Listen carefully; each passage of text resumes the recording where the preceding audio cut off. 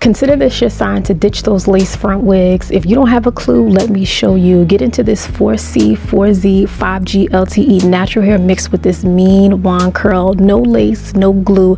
Girl, let me help you. Keep on watching so I can show you.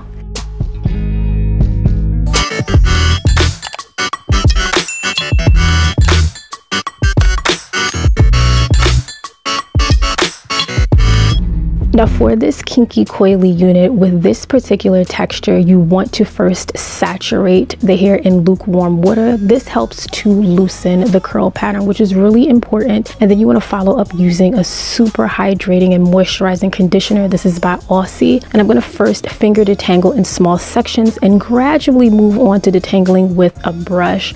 This is super important, and this will stretch those curls even further. Don't be alarmed. Once all of the conditioner is evenly distributed, you'll be able to move the detangling brush through the unit with ease. And don't be alarmed, you do get some shedding, but it's natural with this particular hair texture. And once you rinse out the conditioner and allow it to air dry, when your unit is about 85 to 90% dry, it looks like this.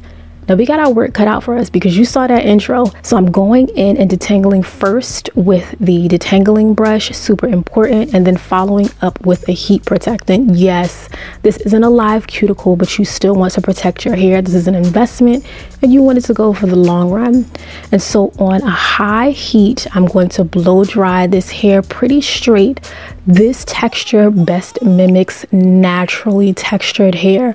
So for my 4C, 4Z, 5G LTE queens, this is one for the books.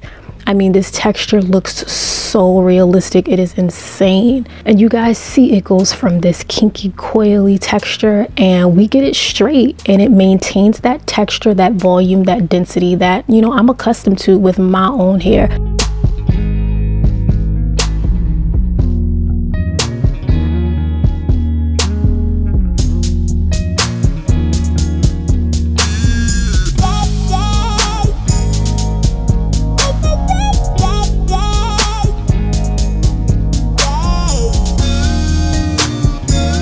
Now you might think this takes a super long time, but in all actuality, you can breeze through this if you have a good, reliable blow dryer and you're big into detangling and working in, you know, small to medium sized sections, because this was a breeze for me.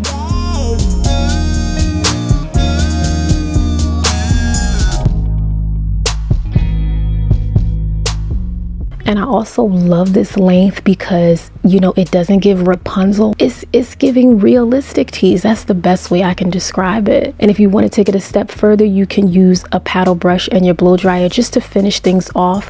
But I definitely wanted to then go in and kind of, you know, dust the ends.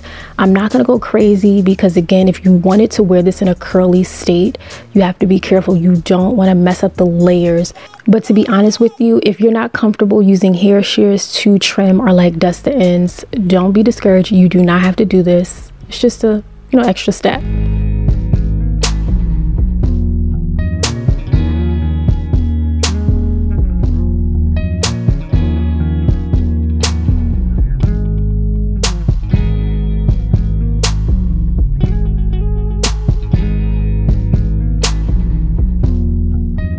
Now, a lot of you already clocked me when I was on Instagram Live. Yes, these are wand curls. I used this wand curl iron and it is everything. I don't use the gloves, so you know I kind of burn myself a little bit. So definitely be careful.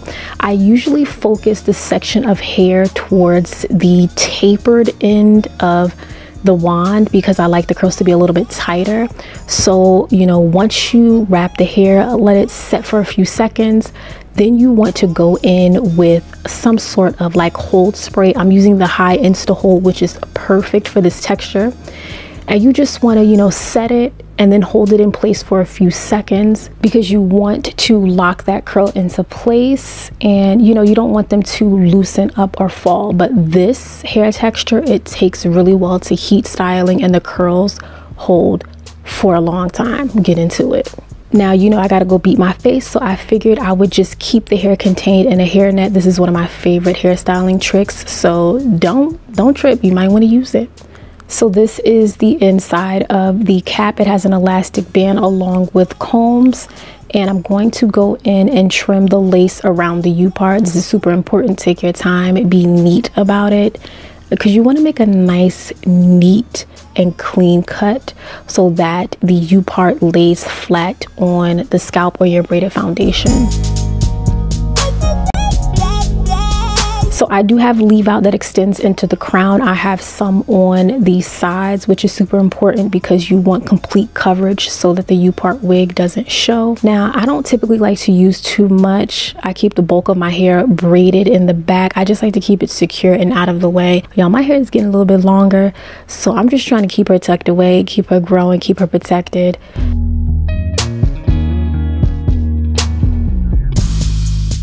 Now to slide the U-part wig on, it's all about figuring out where you want the combs to be situated. So basically I sectioned out like the perfect amount of hair. I actually measured the length of the U-part, which I highly recommend for the leave out section, because you don't want to have too much or too little. You want as best coverage as possible when working with your U-part. And so once the combs are situated, I'm going to do a little bit of work.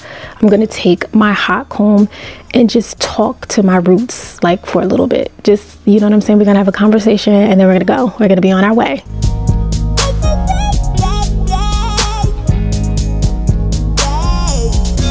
So don't do too much, because next we're going in with the wand curl. Again, I'm focusing more towards the tapered end. You don't want to hold it too long, and then once you release it, again, you want to go in and spray it as you hold it.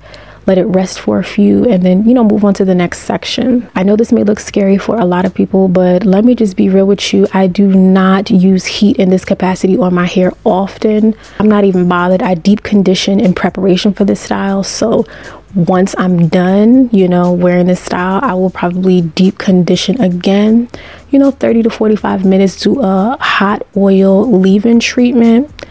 As I'm laying the curls into place, I'm trying to cover up the U-part wig. If you see that light brown cloth or material, you can always go in with like a mascara wand to darken it. But you know what, for the sake of time, I was like, we're doing a good job, you know, making sure that we conceal it, so no worries. And this look is everything. It's giving crochet tees, to be honest with you. And I feel like y'all could definitely do this. Like, we're in this together. This is a slay for the day, okay? We start in 2021 off with a bang. There are full links to this unit in the description box, so don't forget to check it out.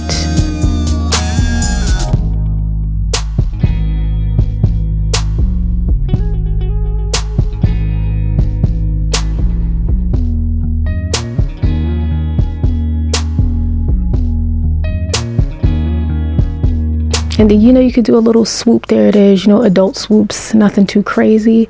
I'm keeping it super light, unlike the last U-part wig I did, you know, trying to get a little better. And I just started taking my natural curls and sort of twisting them into the wand curls of the U-part wig. You have to be very strategic about this. Just watch my hands, adjust the playback of this video.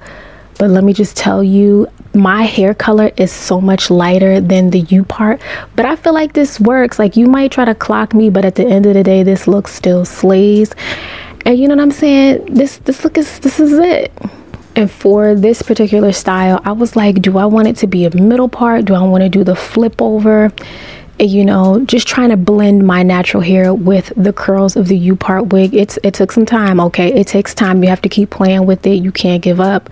I had to get myself together because I had to change into my fit, because I had a whole look envisioned for this style, because this, I had to do it justice, okay? So I'm going back in to wrap my edges and use that hair net to keep the curls tight and in place.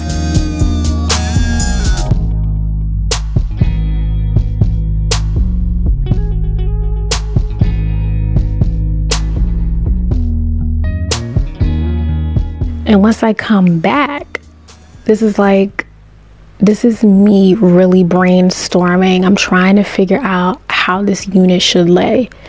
Do you like the flip over to the side, sort of side swept vibe? Definitely let me know.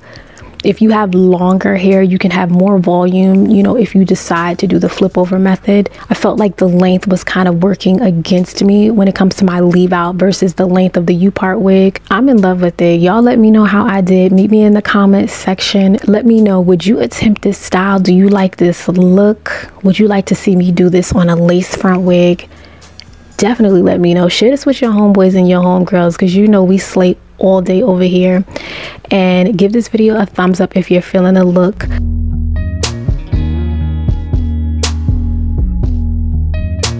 Talk to me in the comments section. What are your thoughts? Check out CurlsCurls. They are having some awesome styles that they're launching, and I hope I see you in the next one. Bye y'all.